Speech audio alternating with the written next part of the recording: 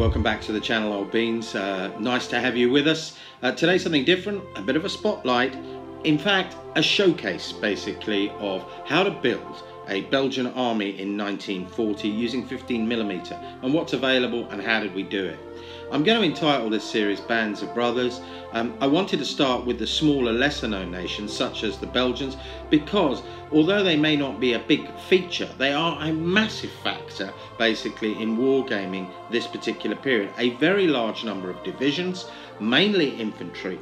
They've got all sorts of support weapons in there, rather unique and often sort of widely overlooked in this wargaming period. Now they are very similar to the French, and bear that in mind.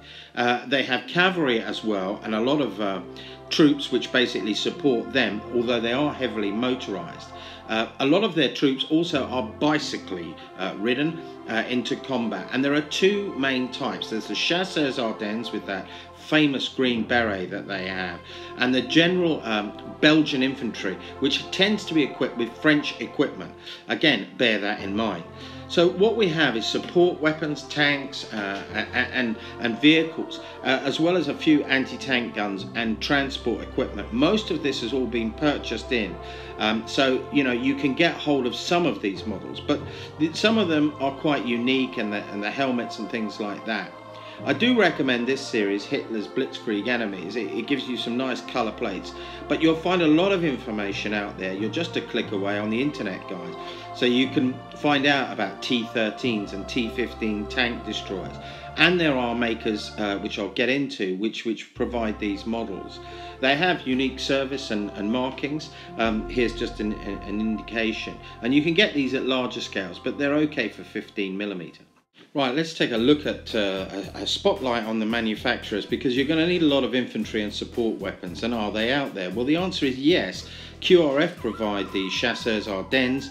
You can get hold of those, and they're a great little figure manufacturing company. They provide Belgian infantry as well, but I tend to go to Forged in Battle for the general infantry and use their French packets. They've got a mega deal there, which is really worthwhile. For the vehicles, again, I recommend Gaming Models, because he does all these sort of unique Belgian equipment, and I think that's great, including some trucks as well. QRF do these too, so you can sort of build it up. Okay, let's take a look at the Belgian army I've built.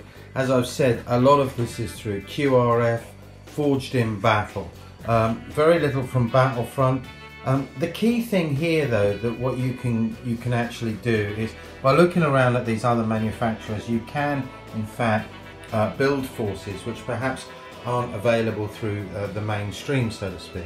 I also happen to like them. I think they're good value for money. Here we've got some of the QRF Belgian infantry. I don't know how much this cost to put together, but it wasn't as much as if I bought through a mainstream supplier.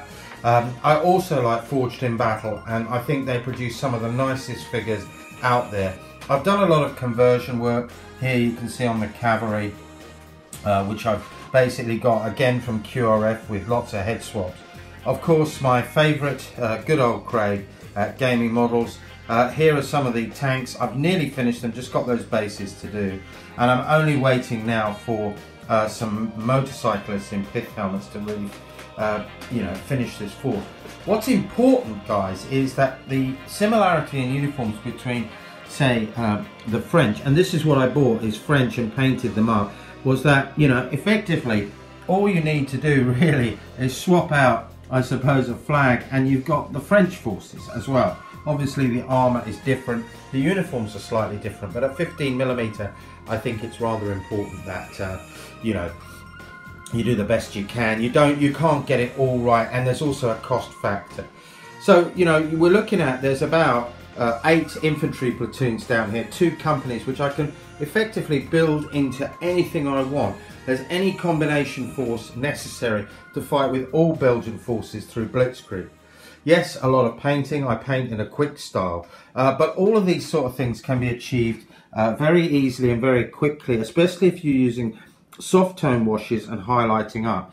I mean, I stick all my figures down on the base, I spray the whole lot, the base colour, and then basically I start all that detailed tracking and stuff like that. Again, you know, I picked all these vehicles up. These are, again, from Gaming Models, really cheap, really great little models, and unique. You can't get hold of them anywhere else. I think QRF do produce some nice kits as well. I've used bits of Plastic Soldier Company, probably the best value for money out there in terms of plastics, in my opinion. Great value, and alas, they don't do the lesser known nations. But yeah, I hope you enjoy this sort of flyover, and you get an idea of, you know, how we've built all these forces up that are going to be, you know, fighting over the next 16 or 17 days for the freedom of Europe. And you know, it is very difficult when we're constantly trying to get information across the through the video medium. We can't get it right all the time, but we do our best. And I think, you know, at the end of the day, if people have ideas, information, especially maps and stuff like that, please send it in to us. Okay, well, that's the video flyover. Let's return to the video. Okay, let's start by looking at the headquarters company. Notice all the bicycles.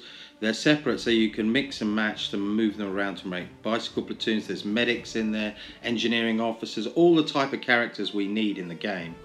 A closer look here, you can see we've got both command teams for the Chasseurs Ardennes and for the infantry. Here we see the horse artillery that we've managed to basically put together. A lot of our artillery is off table used basically because it won't be that close to the front line. In terms of infantry, the standard sort of infantry figures, again, we place 4 on a base rather than 5. It gives you more figures, it's less to paint, they look just as good, and in my opinion, you know, you save a few quid as well. We've got, generally, when we build companies, we build with at least 3 to 4 infantry platoons in mind. That seems to be about the standard size, and these Chasseurs Ardennes and the Forged in Battle infantry have come up really nice. We've got some support weapons as well, anti-tank guns. Not a lot of anti-tank guns, guys, because they didn't have a lot. We've got the armour, you know, those two T13s and T15s, and the cavalry we had to do some conversion work on. Again, QRF and other manufacturers, which we've mixed in with some infantry to make an interesting base. And ultimately, what's left turns into some fortifications. So I think that basically gives you an idea of what and how we've done it. I could go into a lot more detail, but basically I want to encourage people to consider the lesser known nations when they put on their war games, because they were a big part of these initial battles. We'll have the Dutch coming up soon. We'll be showcasing them. So stay tuned to Blitzkrieg and continue to enjoy and support us, and thanks for that as well. So it's over and out from me. Hope you enjoyed this quick showcase. Bye for now.